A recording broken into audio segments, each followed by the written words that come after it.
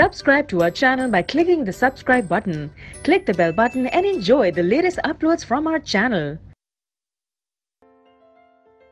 Now students, see the first question. So the question है, a cricket player holds a cricket ball of mass 0.2 kg by moving his hand back. Cricket hold करता है, catch करता है 0.2 kg of mass की और पीछे की तरफ अपना हाथ 1 मीटर, कितना हाथ करता है वो 1 metre. Now student, if the initial velocity of the ball is 72 kilometre per hour, अगर बॉल की स्पीड थी, वेलोसिटी थी 72 किलोमीटर पर आवर थी जब बॉल को उसने होल्ड किया, कैच किया. सो कैलकुलेट करना है retarding force applied by the player ने कितनी रिटार्डिंग फोर्स जो है अप्लाई की आपको पता है. सिचुएशन कुछ इस तरह की है स्टूडेंट, ये बॉल थी एंड देन प्लेयर ने इसे कैच करा. सिंस ये जो बॉल की वेलोसिटी थी ये कितना था 72 किलोमीटर पर आवर. अब जब उसने कैच किया, कैच करने के बाद क्या करना पड़ा, पीछे की तरफ यहाँ पे लेके गए इनर्शिया कम करने के लिए उसका पीछे की तरफ, और वो कितना लेके गया 1 मीटर.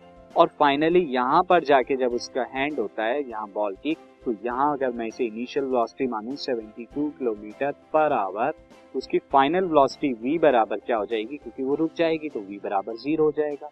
ये 72 किलोमीटर पर आवर को मैं मीटर पर सेकंड में कर लेता हूँ 5/18 से, तो उसके लिए क्या करना पड़ेगा, दिस इज मैं यहाँ पर 9 से कर देता हूँ. तो 9 टू था एंड 9 दिस इज 8 था.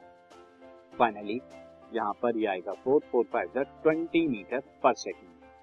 ये इसकी initial velocity.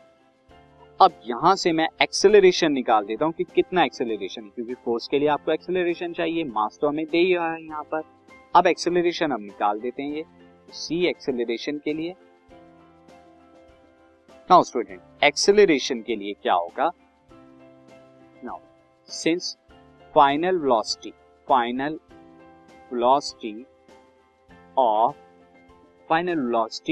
Of ball v is equal to 0 हो जाएगी एंड इनिशियल वेलोसिटी इसकी, इनिशियल वेलोसिटी कितनी है, इनिशियल वेलोसिटी ऑफ बॉल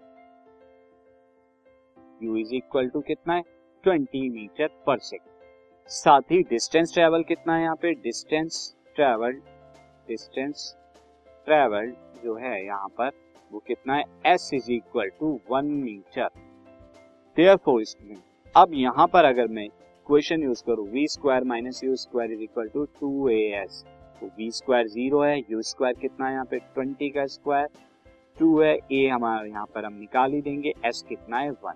तो ये कितना आया, a इज इक्वल टू यहाँ पर आ जाएगा a is equal to minus 400/2 आ जाएगा दिस इज, एंड ये आ जाएगा a हमारा.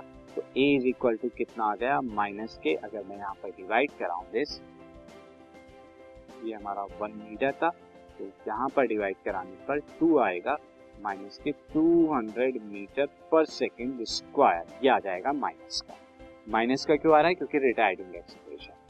This is since negative sign denotes retardation, क्योंकि हम यहाँ पर रिटार्डेशन. अब स्टूडेंट, रिटार्डेशन आपने यहाँ पे किया माइनस 200 मीटर पर सेकंड स्क्वायर का. इसके बाद अब आपको यहाँ पर फोर्स भी निकालनी है, तो रिटार्डिंग फोर्स F क्या हो जाएगी, m इंटू a. मास कितना था 0.2, एक्सेलरेशन कितना है, एक्सेलरेशन माइनस के 200 मीटर पर सेकंड स्क्वायर, मल्टीप्लाई करने के बाद कितना आएगा, माइनस के 40 न्यूटन. और 40 न्यूटन क्यों आ रहा है, इस नेगेटिव साइन क्या बता रहा है, negative sign denotes that force applied in opposite direction